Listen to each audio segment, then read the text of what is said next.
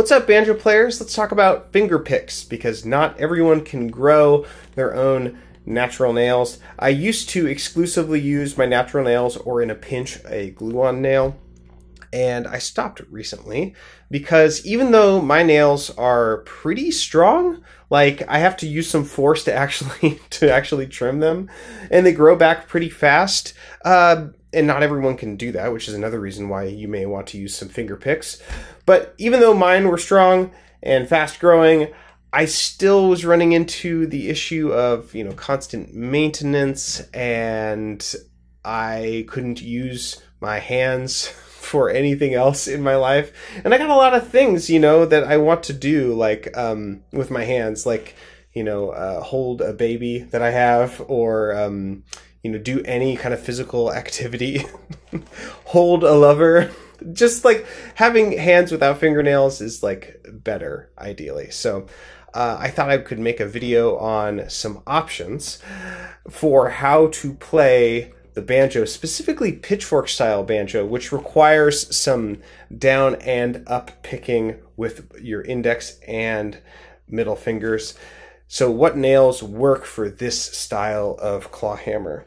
And I've been doing a lot of experimenting, and I have some things to report back to you. So the first thing I tried were these Fred Kelly Freedom picks. Now, when I got them, I noticed that they were really short. And so what I did is I glued some like Walgreens or like Rite Aid glue-on nails on top of them to get them to the length that I wanted, because I really couldn't just get the like accuracy and pull under the strings that I wanted with them as they were.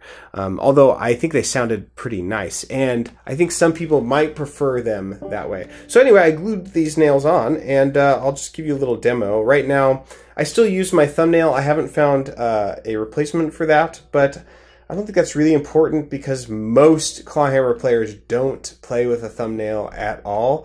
I like it because I'm used to it, but it seems like no one else has a problem with having a short thumbnail. So, yeah, I haven't found a solution. I started playing clawhammer when I was playing a lot of like finger style guitar, and so I had a big old gnarly thumbnail then, and so it's just what I'm used to. But I haven't figured out a pick for that yet. Maybe that'll be a future video. So anyway, here is like I'll do a little bit of that Waynesboro at a nice slow tempo. I'm not very good at these, but I think they sound decent.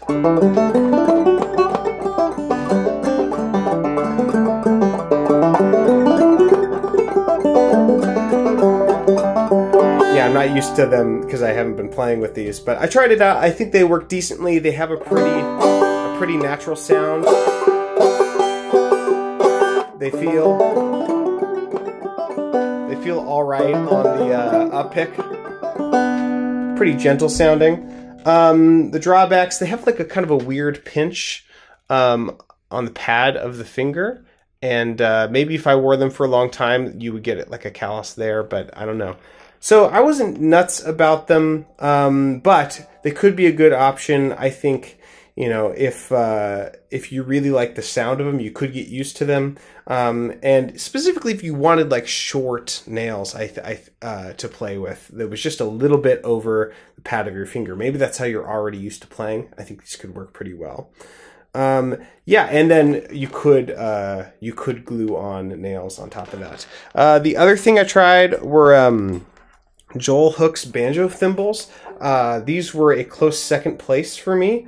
Similarly, these aren't very long. They weren't as long as I like them to be, but I thought the tone was pretty nice and loud. And they work pretty well going up and down. So I'll do a little bit of normal frailing for you.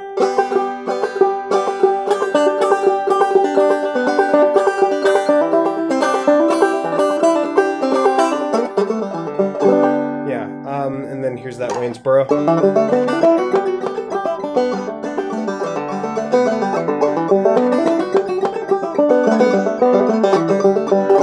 So those are a really close second. I think they sound really good. They feel more or less like a nail. They actually feel really comfortable on your finger. I think they're really handsome too. I think they look really good. The only sort of drawback that I found with these is that the sound of the upstroke is like a little scrapey. Hear that? It's like rip. But it's just like a really nitpicky thing.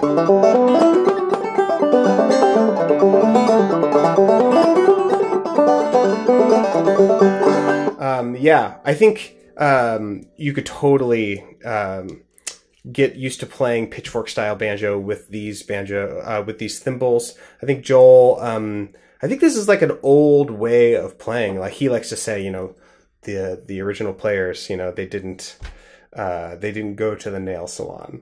You know, they would play with these thimbles, and you know, those players would, you know, do all sorts of elaborate, you know, stroke style, like down and up picking, and do some fancy stuff. So I think they sound really good. I personally would like it if they were a little longer, just for my tastes, and maybe if they were like beveled on the inside the same way that they are on the outside, maybe it would have a more even kind of sound, because the downstroke sounds fantastic. I'll play that for you here. It's like really bright and clear.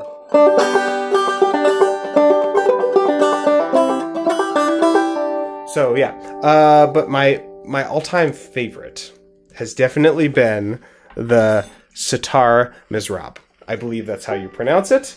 So these are the finger picks that sitar players use, as in like the you know, the classical Hindi instrument, or if you are more familiar maybe with like the Beatles and their kind of like psychedelic music, it's the thing that sounds like, you know, trippy music. That's what they sort of appropriated it for.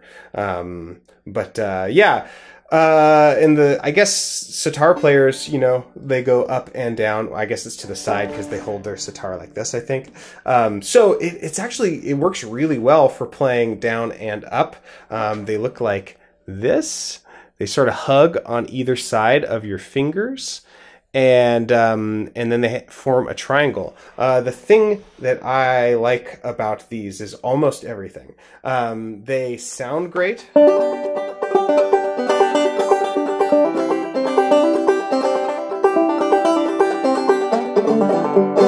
They're a lot more gentle than you would think they would be, you know, for like wire on steel. I think they sound really good. They actually sound really good with nylon strings too. I've been using them on my other banjo. It's like a big tack head banjo, and they sound like they really make it sing. What else is good? Oh yeah, I think it's even easier to play up picking with these than with a nail. Like it feels easier to play.